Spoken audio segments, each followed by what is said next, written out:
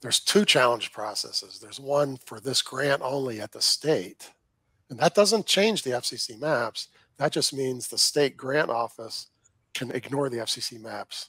So those grants, if they get allowed, because it's way harder to change the FCC maps. It's really hard to change those. But the states can come along, get a challenge. They can say, yep, I agree with you because you did all these speed tests. They have to tell the NTIA about it. And the NTIA wants these grants to work. They're mostly going to say, yes, I believe. That does not change the underlying map, though. So okay, so yeah, so we don't have to wait for the FCC to complete their process. No, we have to wait for them to get the first one out. I'm very pessimistic about that happening.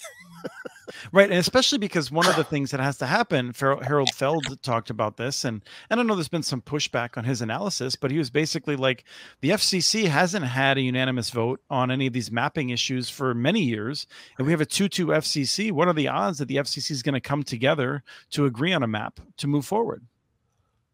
That there might be so much pressure on that one that they might even get a unanimous vote, because boy, if two guys say, we're not going to have this $45 billion grant, they might, because it's a political thing, right? Boy, oh boy. Right, because I mean, I feel like it's one of those things that, like, if Republicans can run ads in October saying the Biden administration hasn't put any of the money out yet, or like it's all stuck up, and the Biden administration is like, well, actually, it's because of Republican obstruction at the FCC. Like, people have fallen asleep in the third word of that explanation. That's already gone, right? Yeah, so I feel like you're okay. You're killing my slight 5% optimism I still have.